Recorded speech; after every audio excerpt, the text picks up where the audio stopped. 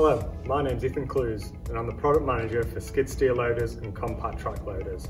Today I'm going to show you how to tilt the cab on our machines, a really cool feature that we can do with our boom down.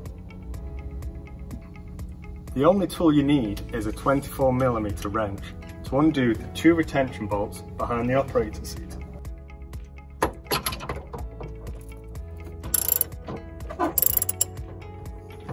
Once removed, make sure you put your nuts and washers in a safe location.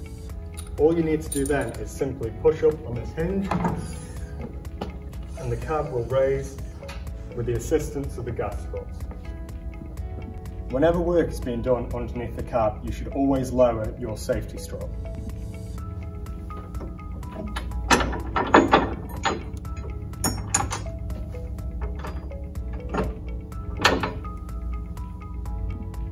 To lower the cab, lift up the cab safety strap and push from this grab handle.